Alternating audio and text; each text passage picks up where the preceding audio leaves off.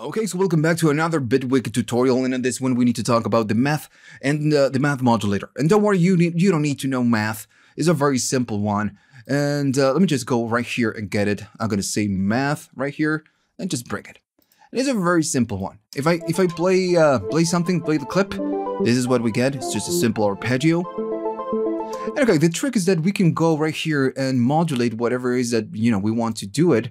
And you have the modes right here. And this modes, it means that it's going to do whatever it is that you want to do, but it's going to do it on a different way, right? Because it's going to multiply, or it's going to be adding or subtracting, or even a quantized. I'm going to go and play it. And right now we are not doing anything.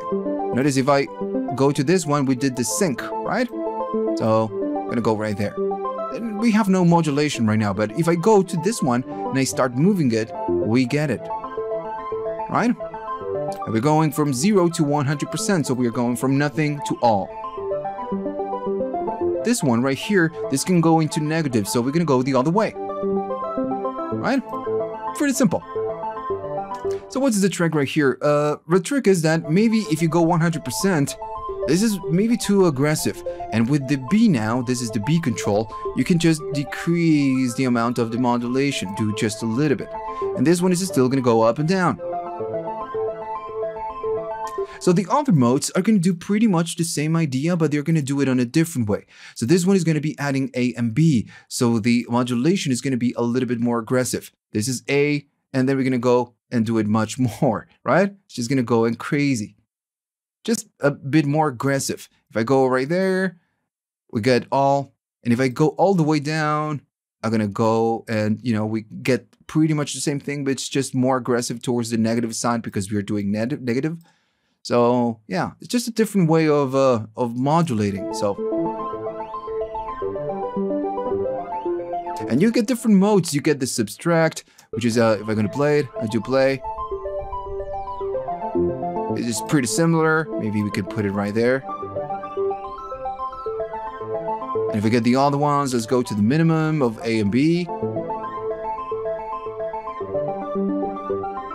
Now notice in this one, as I go up, nothing really happens. So this one is important right now. You need to just move this one if you want to modulate it in a very specific way.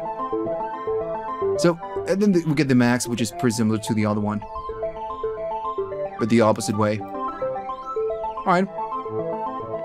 So the only one different right now of really different from this one's is going to be the quantize. So this one is going to perform kind of a stepped transition. So notice if I move this knob, it's going to go in a stepped fashion. Notice it's going in steps. So the other ones are really smooth. There are no steps. But in this one, it's quantized. So it's going to go in steps.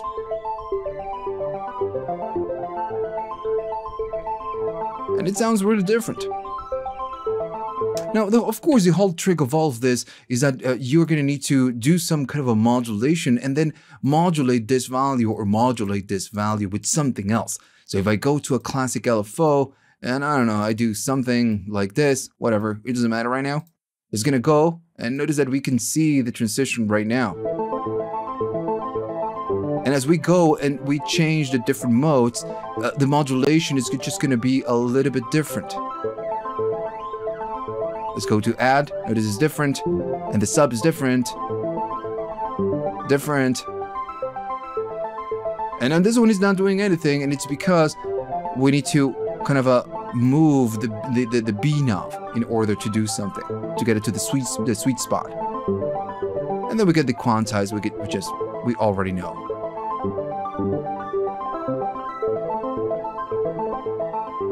So again, the whole idea again is you can modulate different things. So if I do some other things right here, just gonna start getting a different sound.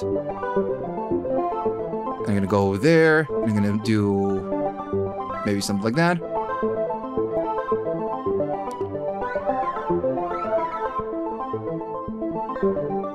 So that's the whole point of this. You can run a modulation with the knobs, right? And maybe you like what you have on the multiply, but maybe you want to check the other ones, and maybe you get something else, something a little bit different, and then maybe you didn't know you want it. That's the whole point of all these devices, just to get a little bit of a modulation and a little bit of randomness, so you can just play around with sounds. So that's it, just this very simple device. I've told you, you don't need to know math in order to use it.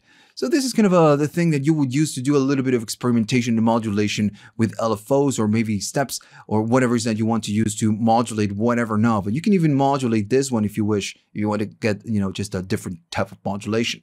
But it's a very simple device.